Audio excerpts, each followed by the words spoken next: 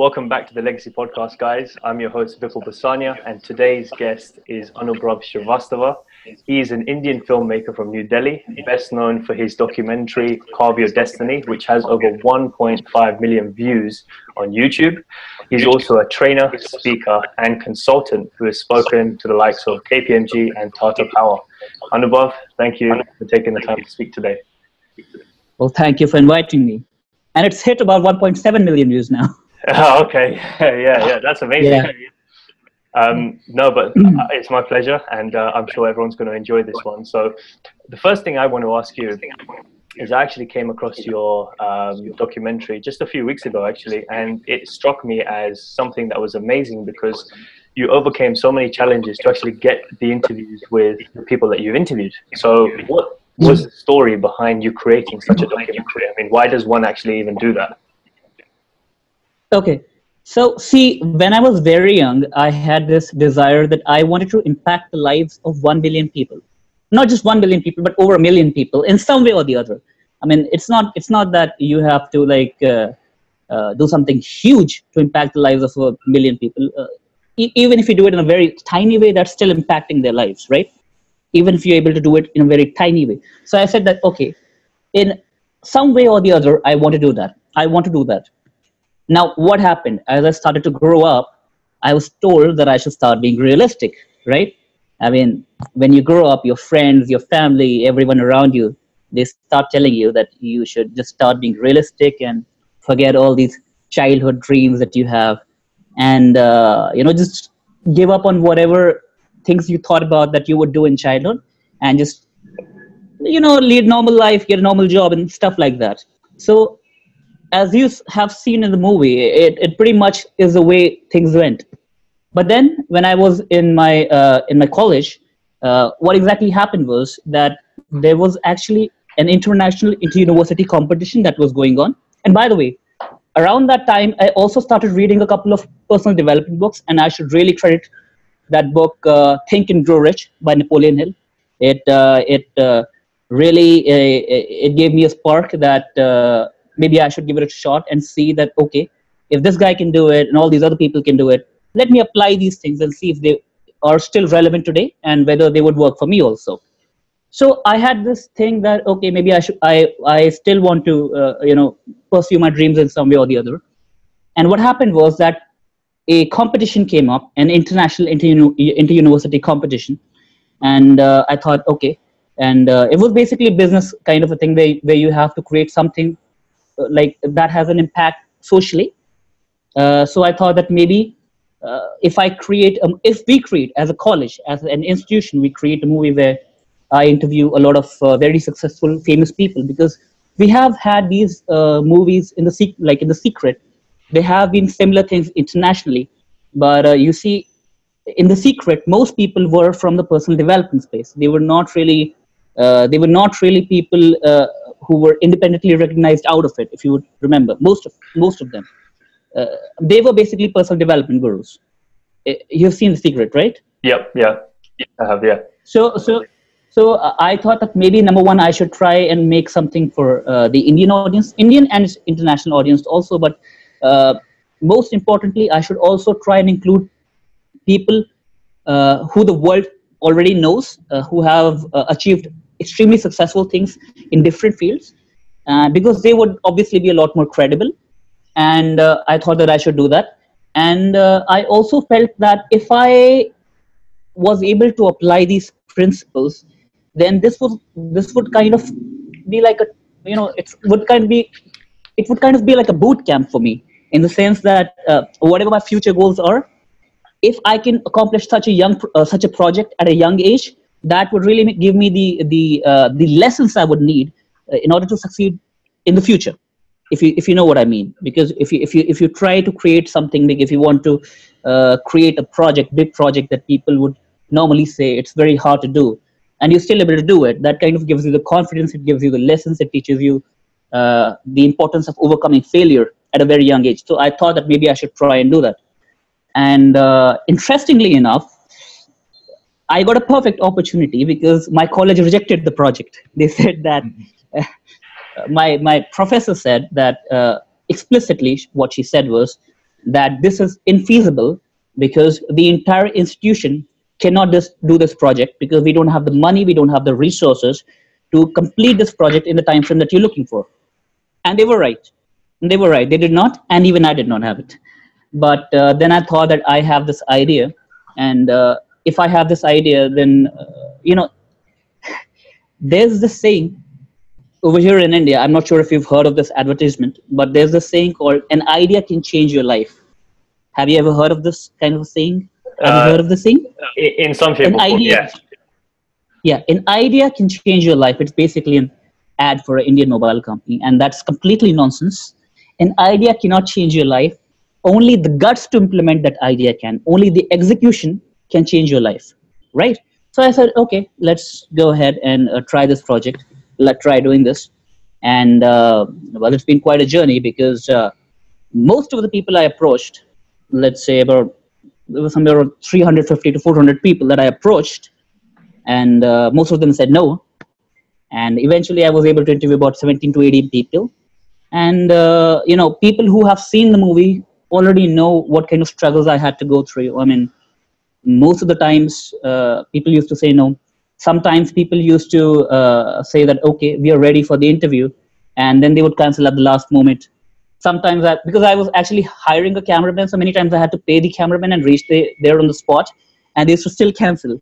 And the absolute worst story was when my father was not well here in India. And by the way, I was doing my master's in UK at that time. But anyway, so I was not planning to return to UK very soon. I was planning to return to UK maybe later on. But basically what happened was I happened to get an interview with a very famous author in UK. And my father was not well. But he said that I would not get the opportunity to meet this author again. So I flew to London.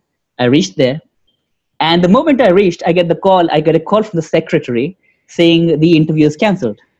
And I said that, look, I have come all the way from India. My dad is not well, but he sent me here. So she is like, you should be grateful you even had the opportunity to come for this. You should be grateful that we even gave you the opportunity to meet, this gentleman. Well, number one, the opportunity never came. And number two, I mean, there's one thing definitely that I realized from this is that, many times it's been said over here in India, they say that people don't honor commitments, but it's basically a worldwide thing. It's really a worldwide thing. So it's not about whether you're Indian or whether you're British or whether you're American. It's a matter of character more than anything else. Yep. Yeah, definitely. It is a matter of character, and it's not something that you should put yourself forward for if you're not going to follow through with it, because it tells you a lot about people that are in these places and have accomplished all these things, and they still do that. Yeah. And it's like, are you really true to your word? I mean, how much does your word mean? If you could do that once, how many times have you done that before? And right. I mean, it's amazing that you went through that journey and you managed to actually publish the movie. But just taking it back a little bit, when you first started, you said you had no resources, no contacts, no money, which you clearly stated them in the documentary. Yes. How did you take the first steps to actually approach the first people that you wanted to approach, and how did you know who to approach? Okay. See, first of all, I would say in one way I was very lucky that I was born in an age where there's the internet. Okay, because finding out the phone numbers of famous people is close to impossible. It's very hard. Just finding the cell numbers, but you can find out their email addresses. If you do your due research on Google or wherever, except for like movie stars and like top politicians, that's a little difficult. But for the most part, you can somehow find either their email address, or you can find the email address of their secretary, or you can find the email address of their office. So from there on, it's a numbers game. It's a numbers game. The more people you approach, sooner or later somebody has to say yes. It becomes a numbers game, clearly. The only thing is that you have to understand that it's a numbers game. And I mean, the funny thing is that when I started out the movie, and a lot of people at that time, they laughed at me. They said that you cannot make the movie because you don't have the resources and money. And when I finally had these interviews, when I finally met the Deputy Prime Minister and the former President of India, They're like, this is Photoshop.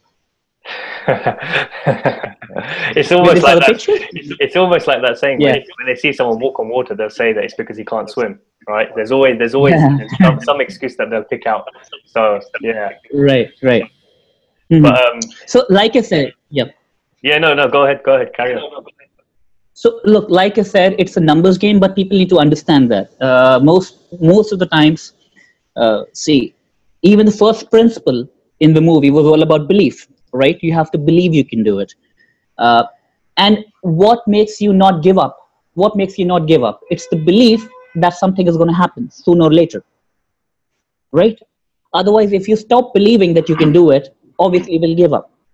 So my thing was my belief was that others have done this, other people have done this. I mean, they have done far greater things. Man has reached the moon, so why can't I make it a movie? Yeah, that's a good way. That's definitely a good way to put it. But Yeah, it's good that you touched on that point, because there's so many people at the moment who are trying to strive for new things in their life, whether it be weight loss or a career progression or a progression in their relationship or whatever it might be, a new business. They get yeah, knocked back. Inevitably, failure is part of success, right? And for those who are yeah. successful or on the path to being successful will understand this. But most people who are just starting out, they'll get knocked back by the first few tries. You have been Sure. rejected, what is it, more than 100 times, if I read correctly in one of For your blog posts? almost about 300, 400. See, Right, 100 times was when I did the BBC radio interview. At that time, it was somewhere around 150. But when the BBC after the BBC radio interview was done, I came back to India and I approached 200, 300, 400 more people. So I think at the end, I think the number was somewhere between 350 to 400 people, as far as I can remember. right. With that amount of rejections, what is it that's going on in Yeah. your mind? How are you mentally keeping yourself together whilst going through all of this? Because you have no ounce of proof that it's going to work. And I'm sure you had people around you as well telling you, the closest people to you as well, telling you, oh, you're crazy. This is not going to happen. Oh, don't you think you're wasting your time? You've been rejected so many times. You're a dreamer. So how Mhm. do people who are trying to pursue things mentally keep themselves sane whilst going through this process? Okay. Uh, Two things. See, number one, when you actually read stories, that's why reading and even watching, inspirational material is so important, because it gives you the belief that if others can do it, you can do it too. Now, I'm not saying that go nuts with positive thinking and just believe that you can exceed the speed of light. I'm not talking about that kind of positive thinking. But obviously, if something has been done before, it can be done again. And the fact that when I read the stories of very famous people who had received so many rejections and achieved so much more, so and basically they also follow the numbers game and preparation and discipline and all these things that I mentioned in the book Think and Grow Rich, and not just Think and Grow Rich, but if you read the biography of any successful people, it's a similar pattern, right? So when I read their stories, my belief was that if they can do it, and they also face the same kind of frustration, the same kind of desperation, so I kind of put myself in their place and I put them in my place. So what would they do if they were in my situation? And I did that. Okay. That was in Yeah. the beginning. And secondly, uh, maybe you've heard of the story before, but I'm pretty sure this. Uh, I mean, this is pretty much the reason that I did not give up, because see, even after let me just go a little bit more into the detail of what exactly happened. So after I collected the interviews, I okay, so I had no background in filmmaking. I had absolutely no background, right? So doing interviews is one thing, but making it into a movie, very interesting documentary, it's a much more tough challenge. Uh, they normally say that to have a 1 hour worth of movie that's pretty good, you need to have about 80, 90 hours footage, which is true. Because again, even from that point of view, that's also a numbers game. That the more quantity you have, the more quality you can get. Mm. Right. So anyway, so I did that, and so I did a first test screening kind of a thing. I came out with the first draft of the movie, And I did a test screening. I invited some people, and they were all bored to death, and they thought the movie sucked. Okay, and you have to understand that at that point I had put in about 5 years of my life into it. So I took all my time to interview all these people. I learned basically I learned Adobe Premiere Pro on my own. I had no filmmaking background. I learned it all on my own because I did not have the money to hire an editor. Frankly speaking, I did not have the money to hire an editor who would edit the movie for 6-7 months or whatever. So you do all this stuff and you still get knocked down. So what kept me going? Coming back to your question, what kept me going was the fact that I kind of burnt my ships. Have you heard of the story before? Burning your ships. Yep. You can't go back. That's in Think and Grow Rich. I just read that the other day as well. I was rereading it, and I came across that the soldier who leads his army out, and then he burns all the ships. And then, we have no choice but to win. Yeah. So he goes initially. He goes like King Leonidas, and he gives a very inspirational speech, and then he says, "Burn the ships," and then they have no option. They either have to fight and win, or they have to die. So for me, if I failed and people laughed at me and they said that, look, this guy tried to do something and he failed, for me, that would be like dying. Because I am okay with somebody laughing at me in the short term. In the short term, it's okay. I don't care. But in the long term, as far as possible, I want to prove them wrong. So for me, that was equivalent to dying. If somebody, in the long term used me as an example of failure, I did not want to do that. So I just kept trying. I kept repeating those test screenings until the point where the people who were in the target audience, obviously this movie is not going to appeal to everyone, but the people who were in the target audience, they all got up and they clapped. So at that time I realized that, okay, no matter the same principles that I used to try to make, to get the interviews, the same principles were used to try to edit the movie and make it into a very nice movie. The same principles were used to try and make it popular on YouTube because, again, nobody helped me market it, frankly speaking. Yeah. And the same principles have been used in my professional speaking business also. So, yeah. Yeah. That's really, it's really good advice, and it seems like it all starts with having a burning desire for what you want, and it seemed like that's what kept you going because you weren't going to stop at anything, and the other option was just to be the equivalent of being dead, and that's the same with me. That's how I've been along my journey so far, and I continue to do so. And I was having this conversation with a friend the other day, and I said the same thing. I said, if I wasn't doing what I'm doing now, I'd rather be dead because I need a purposeful life. I need something that's fulfilling, something that's whole. So when I look back, and I look back at everything I've done and the message I've put out and the lifestyle I've lived, I want to be happy. I want to be content and satisfied. Not look back and think, oh, what if, if I just tried one more time, if I just did one more test screening, if I just reached out to one more person, would I have done it? So you never know. You have to just keep doing it. And now you've proved yourself right, So where mentally, you're a lot more confident in yourself. It's easier for you to believe that you can accomplish things, I'm sure. So what is it that keeps you going now? Obviously, back then it was, I want to prove them wrong. I need to make this happen for my friends, my family, myself. What is it that keeps you going now? Because at the end of the day, I know I still have not achieved even 1% of my potential. You see, man's greatest burden is unfulfilled potential. On their deathbed, nobody really, there are very few people who basically regret the things that they did. Most of them, they regret the things that they did not do. So for me, my goal in life is that I need to fulfill my potential. Now, sometimes what happens is that, number one, nobody ever fulfills their potential truly. Even Albert Einstein never fulfilled his potential. But as far as if you try your best, then you're going to get close to it.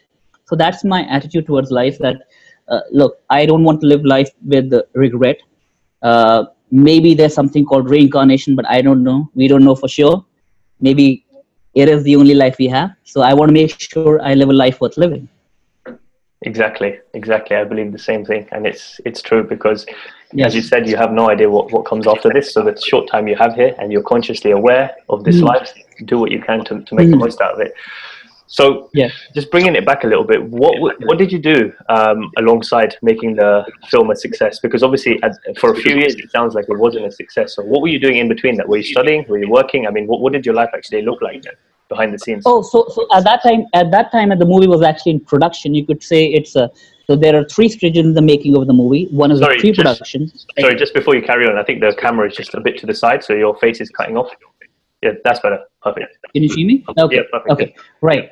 So, frankly speaking, the production of the movie itself took about 4 to 5 years. So, what was I doing at that time? I was number one. I was completing my education. I did complete my bachelor's. Then I went to UK. I completed my master's over there. I was at the University of Leicester. Where are you based? Are you in London or what? I'm in London. Yeah, so I've visited Okay. Leicester a number of times, but yeah, I haven't been to the Okay. university. So yeah. Okay. Okay. So I studied at the University of Leicester, completed my master's over there, and side by side, in the final stages of the movie production, I was starting to set up my speaking business. So I kind of had to balance both the things.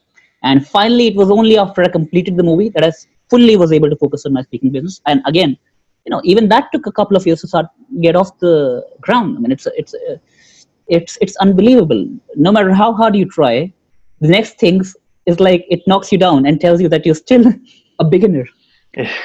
Yeah, that's just the way of life, Yeah, isn't it? Every time you try yeah. and face a new challenge, you think that everything you've done has led to this point and it should be easy now. There's always a new challenge that the universe brings you.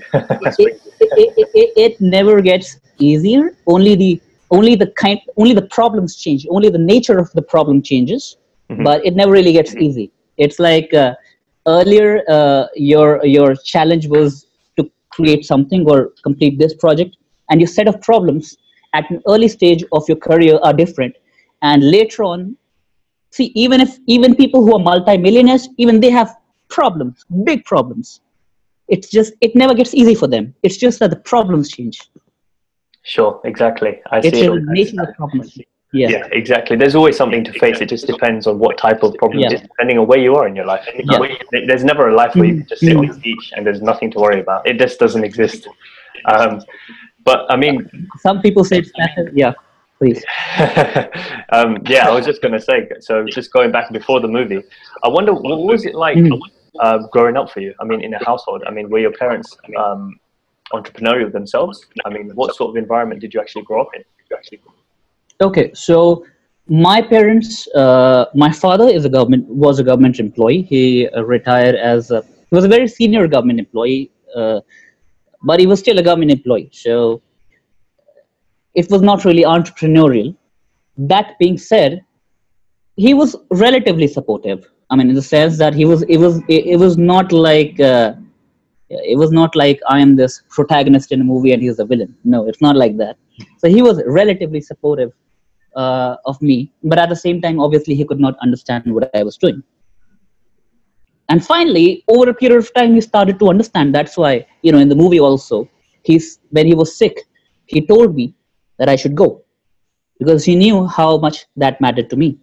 So, growing up, I would say my parents were relatively supportive. They did not exactly understand what I was doing, but they were relatively okay. Let him do it. And I'm again lucky here because a lot of people don't even have that privilege. A lot of times, people have to grow up in households where everything is against them. And many times, especially here in India, uh, because they belong to maybe lower income backgrounds. So people who belong to lower income backgrounds, the pressure on them to immediately join a job is much higher because obviously they have to provide for the family. So in that sense, yes, I was lucky that I had this kind of a base where I could, afford the opportunity to go after I wanted to do. Now, that being said, even if I did not have that, I would still do it. It would be much more difficult, but I would still do it. Sure, sure. Yeah. I think Yeah. everyone's environment is perfectly created for where they're going next. So I think the fact that you had that set up, allowed you to pursue what you wanted to pursue in the best way possible. And I think everyone's circumstance is neither bad or good. It's just the right circumstance that they need to grow up in for what path that they're supposed to pursue, whatever it might be in their life. You know, not everyone's going to be a filmmaker or a singer or an author. Some people might be or cooks or whatever it might be. But I think their circumstance and their environment is perfectly created for them to flourish later on in their life. So, just looking at your speaking career now, like, do you think the movie helped leverage your speaking career, or do you think it just, you know, people didn't actually take notice of it and thought that, you know, you needed to have a speaking background now? You've done a movie, yes, that's good, but now you need a speaking background. So did you feel like you had to start all over again? I would say, okay, so when I created the movie, I thought my speaking career would be like a cakewalk. It's not true at all. Not true at all, because I thought that, okay, you know, you have these Malcolm Gladwell and Robin Sharma and all these people, they come out with like best-selling books. I come out with a very popular movie, and I start getting gigs from everywhere. Did not happen. Did not happen at all. And that is why I was also very disappointed, that I thought that, okay, I have put in all this effort and everybody's saying such good things about the movie, but at the end, I'm still stuck. I still have to do something to make sure that, you know, basically, I felt initially that my movie was not helping me. However, so I had to do, again, I had to start doing the numbers game thing again. You know, we talked about approaching people, sending out emails to people. I had to start doing this again, this time only towards the companies who would be hiring me, right? It's basically like cold calling, but you're doing cold emailing here. So while the movie did not help me as much as I wanted, at the same time, it gave me the credibility for people to take me seriously when I approached them. So when they read my email, or when you approach somebody and you send them a proposition, 90% are going to ignore you, or maybe 95%. And the 5% are going to evaluate as to what makes this guy credible to help me. And that is where the movie helped me, to help me get the credibility, to land the first speaking gig, and the second speaking gig, and the third speaking gig. And over a period of time, when you start speaking with multiple companies, and that itself kind of, then you no longer, at this point of time, maybe I don't need the movie as much as I did at the starting of my speaking career. Sure, yeah. No, it makes sense, because then you can use all of the speaking gigs you've done previously as a way to leverage the next gig and the next gig after that. So it just builds momentum in itself, doesn't it? Once you start going, then it becomes easier and easier in some shape or form. So, I mean, when you started out your speaking career, I mean, for those who are looking to head in that direction, become a speaker or an author, what was it that you said to them? I mean, what was it that you were trying to offer? Because at the beginning, as you said, people invalidate you because they think, oh, you haven't spoken anywhere. What makes you so good? So was there a framework you followed? Did you make it up yourself? Did someone help you with that? I mean, how did that work for you? Okay, so the absolute first thing that I did when I started my speaking career was I just approached a bunch of universities and colleges. I did not go for the corporate route initially. So I approached a bunch of universities and colleges, and a few of them invited me, and I did the talk.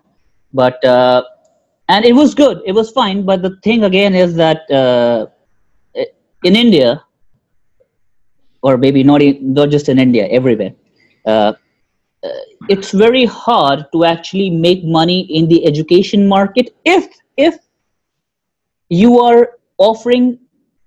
Okay. So let's say I send an email to the vice chancellor of a university saying I can do a speaking session for your students. Now the vice chancellor is going to think, how the hell is that benefit me? How the hell is it going to benefit my university? It's going to help the students.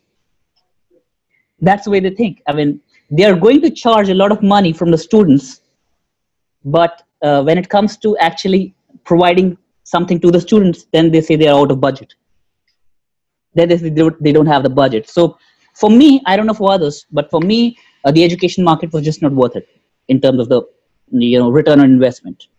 So I decided to go the corporate route, and so I started to approach these people, and I basically said that I tried to get into the mindset of a business owner as to what exactly would a business owner want. He or she would want the employees to be motivated. They would want the employees to be more productive, and they would want them to be better salespeople, especially for the people who are into sales, because they basically drive the revenue. So these are some of the topics that I started pitching them, and yes, over a period of time, it that is how things started really picking up, because I kind of figured out what exactly their needs were. But again, I would still say it's a numbers game. It's a numbers game. Initially, in any business, why do most people fail in business? You know why? Do you know why most people fail in business? Why? Tell me. It's because they have no idea how tough it's going to be. They just have this. They just have this dream that they see. Okay, this guy succeeded. They basically have the survivor bias. Have you heard of the survivor bias? I haven't actually. No. Okay, so survivor bias basically says that uh, it's basically about people only study those who succeeded. They do not study why those who failed. I mean, you understand. So there are many reasons that somebody can be successful. Luck is also a factor. It is a factor. So, but you have to really study why people failed. And what I have seen is that most people, they go into starting a business, but they have the mindset of an employee. You can never succeed in business if you have the mindset of an employee. Then you should stick to a job. To succeed in business, you have to first get into the mindset of an entrepreneur. You have to have the ability to tolerate pain. You have to have the ability to uh, go for 2 years, 3 years, 4 years, depending on how long it takes uh, to uh, to go, to make sure that your business stays in business. It doesn't, completely go under. And for that, again, you need savings. And now most people don't even know how to save money. They're going to spend money everywhere. So how the hell are they going to have any money to help them survive when the business is, needs that push during the first 2 or 3 years? So for any person who's really starting a business, I would first, number one, I would recommend them, uh, if you are in a job, then keep your job as far as possible. Don't immediately quit your job. If you quit your job, then you have to be, number one, you have to be prepared that for it to fail. You have to be basically go into this with the mentality that we are going to fail, or we can fail. I'm not saying, no, sorry, not we are going to fail, but we can fail. And for some years, what we're going to do is, what we need to do is to make sure that we have the savings that is going to make sure that we stay afloat. And if you can make through that time, 2 or 3 years or whatever, it's different for different businesses. So I cannot just say generally it's going to take that long. But on general, it takes about 2 years for the business to really start rolling. So in that sense, you have to be realistic. Most people are like, I'm going to quit my job, and in 2 months, I'm going to find an investor, and in 3 months, I'm going to go public. so that's how it works. Yeah, definitely. And I think for people who have gone through that journey, like yourself, definitely know that it's not that easy, for sure, because you've got to go through your fair share of struggles before you can actually get to where you need to be, because it's all about molding your character along the way. You can't really enjoy that success unless you've gone through some level of pain. I think that's that's the role that pain or tolerance of pain plays. I mean, what's your views and thoughts on pain now that you've gone through those few years? Okay, before that, I just want to ask you, have you heard of something called the 10x rule? I have, yeah. You have, right? Yeah. So whoever starts a business, they have to really follow that. Why? Because there are so many unanticipated events, crises, things that can happen, that you really need to account for that. So your levels of activity really have to be about 5 to 10 times what you think they are going to be. So yes. And your second question was what about? Was about pain. Your perception on pain. Now that you've gone through your fair share of struggle up to this point, what would you say to the people that are starting out? I mean, what's your view on pain now? Okay, so see, pain is important, but pain is of two kinds. The one pain is a good pain. So when you lift weights, you're sore, it's a good pain. But if you fracture yourself, then that's a bad pain. That's not really going to help you. So what you really need to do in the initial stages, apart from being prepared to survive for the first few years, is that you really need to figure out the right direction. And how do you figure out the right direction? How do you figure out the right direction? What's your view on that? You mean in terms of purpose, as in finding out what your purpose is for your business, or? No, just finding the way your business would succeed. How do you figure out the right direction? It's more about, I think for me, it's more about understanding, first of all, what it is that you're trying to achieve, and then going about a plan to actually execute on that. So how are you going to make it sales? How are you going to market it? Do you need to have a team? What job are you going to play in all of that? Do you need to outsource? You can't go in with a mentality of, I'm going to do everything. You need to somebody plan everything out and then follow through, and also have a little bit of space to account for the fact that things are going to go pear-shaped completely. Yeah. So you're absolutely right. But there's one more thing that I've really found that has been tremendously useful to me. It is the importance of learning from somebody who has already did that before, who has already did what you want to achieve. If you follow their footsteps, you might not become as successful as them. So I'm not, again, I'm not saying that you should just follow one person's path. Maybe just study 5 to 6 or 10 people who in your line of business have really succeeded. And as far as possible, just emulate what they have done. Now, does that guarantee your success? No, but it raises your probability of success. It's kind of like this. It's kind of like you want to go somewhere, and the person who has already gone there is giving you directions. Is teaching you the direction. Otherwise, you're just lost in the woods. What the hell am I supposed to do? Yeah, that makes a lot of sense. It's something that I've learned over the last few years. Mentorship is a very key skill in terms of saving time and money and doing it the right way from the get-go. It definitely helps. So I think you're right. I agree. The first thing you should do is figure out what you want to do first, what it is, what line of work, what type of business, and then who is the best in that business, or who is the best person that you can reach out to initially learn what the beginning few steps are. And then as you go on, you reach out to more and more people as you reach the levels. Yeah, exactly.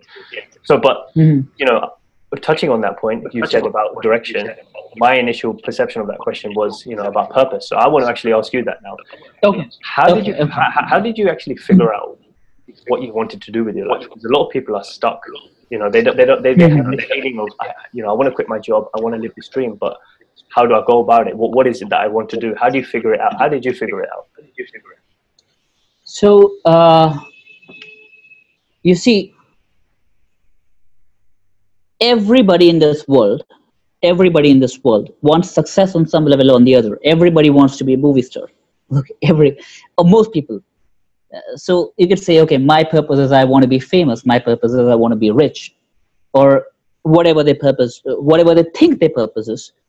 But see, that is a wish, and everybody has wishes. But there's something that is called desire, which is again been mentioned in that book, Think and Grow Rich. Now, a desire is something that if you don't do it, if you don't follow it, it starts killing you from inside. Okay, and unfortunately, for most people, they have not found that one thing that if they don't do, see, most people, the fact of the matter is, most people are not going to find their purpose ever. In some ways, you have to be blessed in that sense, that you have to be lucky enough to have an idea of what exactly you want.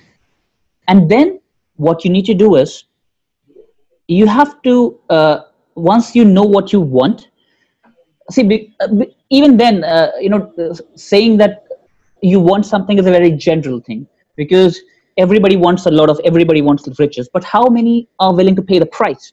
So if you're willing to pay the price, if you're willing to go through years and years of rejections, if you're willing to pay the price of rejection, humiliation, and all of that, and you still want your success, and I guess I'll tell you what, if you're willing to go for your goal and you put your entire life on stake for that, and even if you don't succeed, you're still okay with the idea of continuing to try until you die, only then I will say you have found your purpose. Mm. So basically what I mean to say is that if you're not willing to die for it, that's not your purpose. Yeah. If you're not willing to die for it, it's not your purpose. If you the Rocky story, have you heard of the Rocky story? Sylvester Stallone's. I have, but please share it for anyone who's listening who hasn't. Sure. So so how much time do I have to tell the story? Oh, as much time as you need. Go for it. Keep going. Okay. So this is a story. It's a very famous story about how Sylvester Stallone got the movie Rocky made. And the story has also been shown in my movie. So if anyone watches my movie, they can also see the story towards the end. So basically what happens is Stallone was initially, he was this aspiring movie actor like millions of other actors. Did a lot of B-grade movies. He even did like softcore porn movies also. He was in that kind of bad situation. He did. So but he knew that he did not want to keep doing that for the rest of his life. So what used to happen was that he started approaching agents, basically auditioning for roles again and again and again.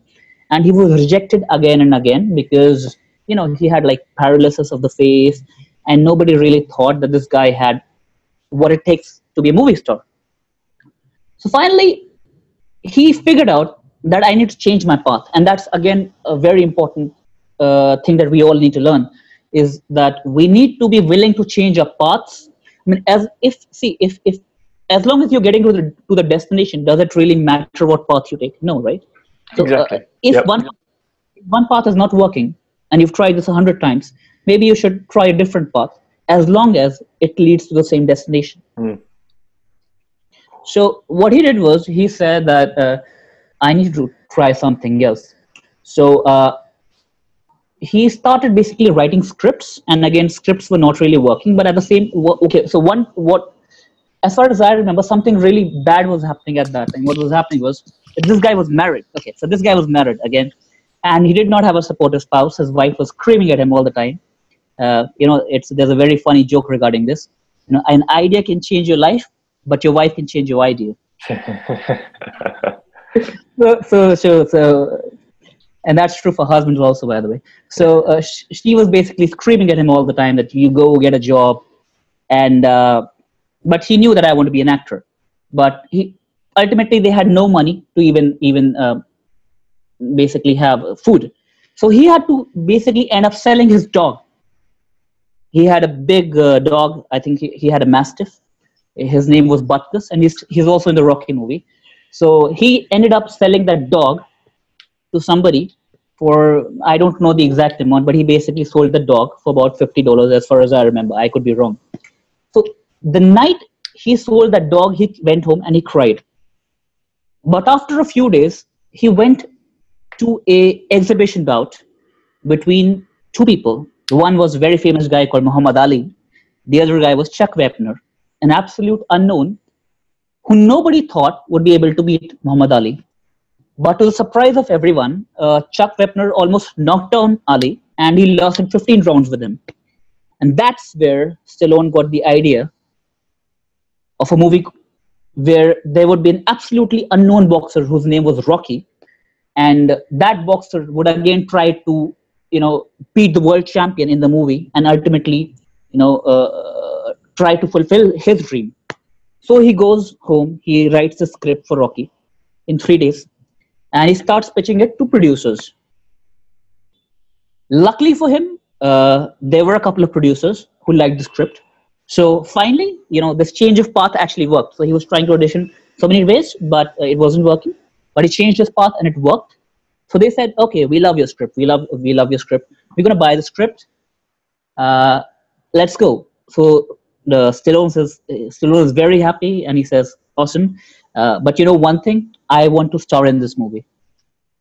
And they were like, "Are you nuts? We're gonna have a famous movie star. We're gonna have like someone like Burt Reynolds or anyone who's really a bankable movie star of our times. We're gonna have that because we can't take a risk having a guy like you know, jump in our movie and basically have it become a flop."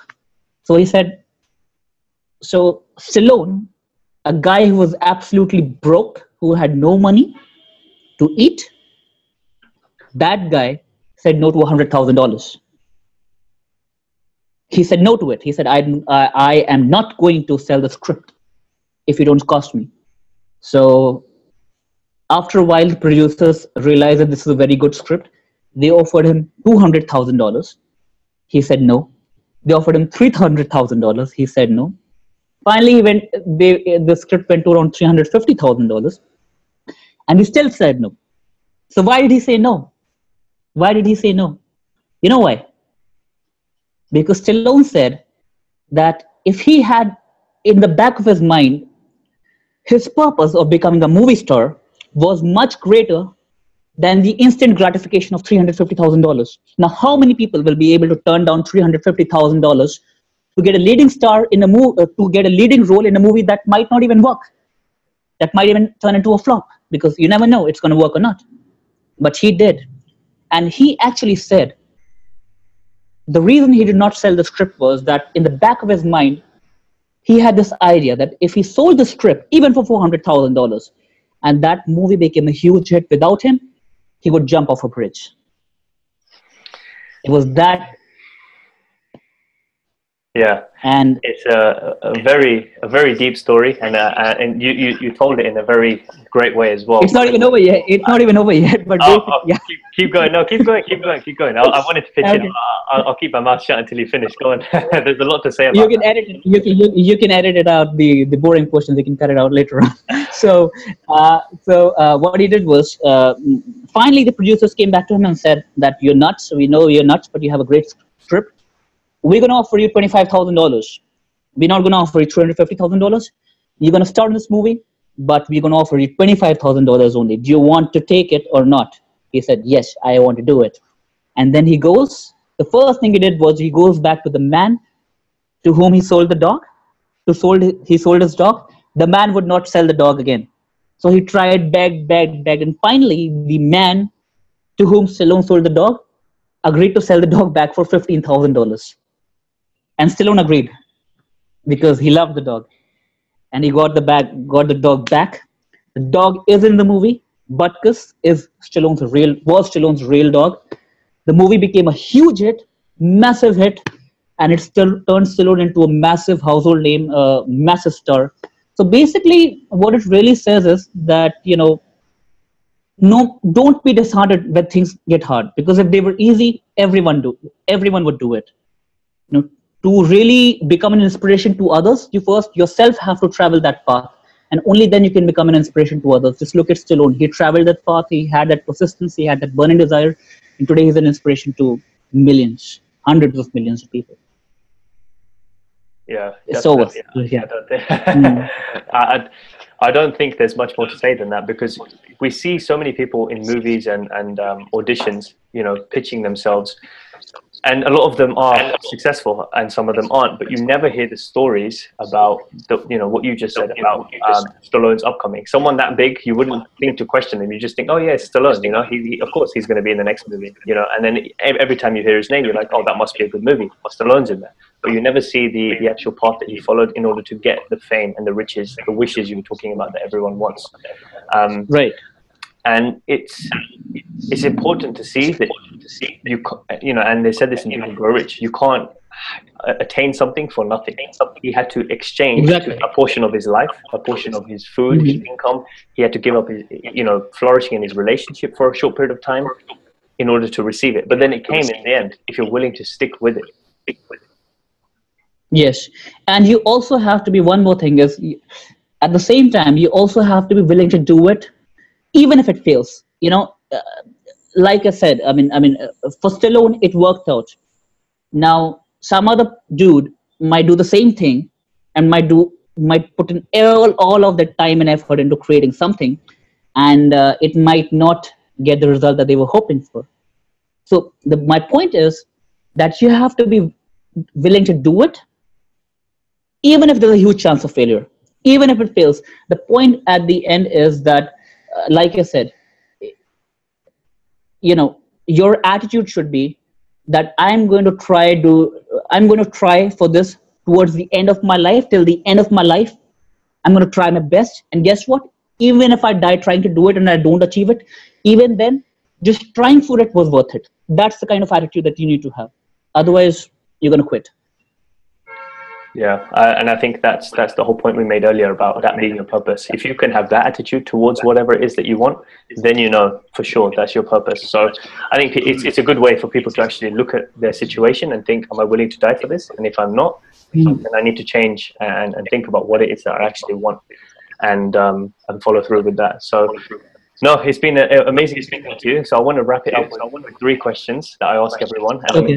I'm interested to see what you'd have to say. So the first one is, with the knowledge and experience you have now, if you were to go back to your 18-year-old self and tell him something, what would you tell him?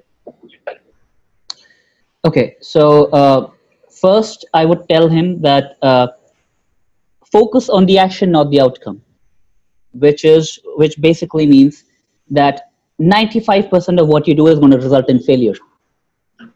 It's going to result in failure. But the lessons you learn during those failures are basically going to lead to your success. So what you have to do is really focus on the action, because the outcome is not under your control, only the action is. So if you attach your how motivated you are, if how motivated you are depends completely on the outcome you receive, then what's going to happen is, if you have a good day, you're going to be motivated. If you have a bad day, you're going to be disappointed. But the attitude you need to have is that as long as you figure out the right direction, that's why you need to find a mentor. If you have figured out the right direction, you just need to keep at it without a desire for outcome. Just focus on the right action and the outcome would come. That is the one thing that I feel I would definitely tell my 18-year-old self. Awesome. No, that's good advice. Second thing is, if you were to write something now that could be put in a time capsule for your great-great-great-grandchildren to read, what would you want them to read? What would I want them to read? I think I would write that when I'm very old. Right now, I don't think I'm in a position to really tell my grandchildren, because you see what happens is, every single year your perception of life changes. That's true. And I don't want to give my grandchildren, great grandchildren, wrong advice. That's the first time I've heard that. It's a very good way of looking at it, for sure. Yeah, that is very true. Yeah. Because at 18, I thought I knew everything, and I was completely wrong. Yeah. No, that's one of the best answers I've heard, for sure, because I found that to be the case with myself. Over the last few, your life and your perception of certain things definitely changes and molds. So no, good answer. Yeah. And the last one is, you're on your deathbed, you're 90 years old, you're reflecting on your life. I'm lucky. What would you want your life to look like? What is the message you want to leave behind for your life, for the world? The same thing that I just told you, that I want people to look at me as somebody who tried his best to go after his full potential, tried his absolute best, and died trying to achieve it. So somebody who went after his dreams and died with no regrets. That's what I want to be. Awesome. That's amazing advice. This conversation has been amazing. People are going to get fired up listening to this one, so I'm excited to hear people's feedback. Thank you so much for taking the time to speak, Anubhav. It's been a pleasure having you on. Thank you so much, man. Thank you so much. It's an honor. Yeah. No problem.